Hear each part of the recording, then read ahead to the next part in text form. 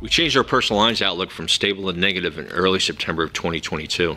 It had been stable since we started issuing outlooks well over a decade ago. Our opinion over the last few months has not changed.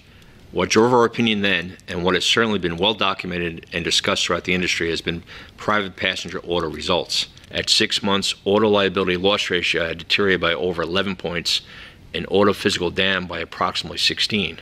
This trend has continued through 9 months. Carriers continue to pursue rate adequacy as best they can, given the high degree of regulation.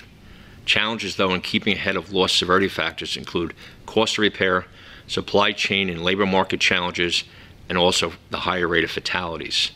While homeowners is not without challenges, and we are still assessing the insured loss impact from Hurricane Ian, we remain stable on this segment. A robust capitalization, disciplined underwriting, and positive impact from technology have made the day so far. The inflation issue that has challenged the auto segment is partially mitigated by inflation guard endorsements on a lot of policies and less dependence on auto carriers on supply chain issues for repair. There are challenges: elevated CATs, the continuing impact of secondary perils, reinsurance availability, especially in loss-affected areas, and overall market volatility.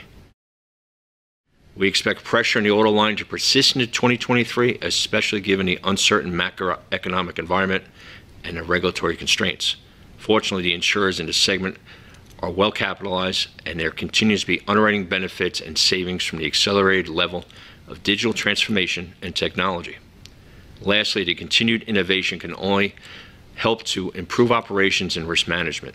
Regarding homeowners, we'll be closely monitoring and commenting as appropriate on the price, terms, and overall availability of reinsurance at the January 1 and July 1 renewals.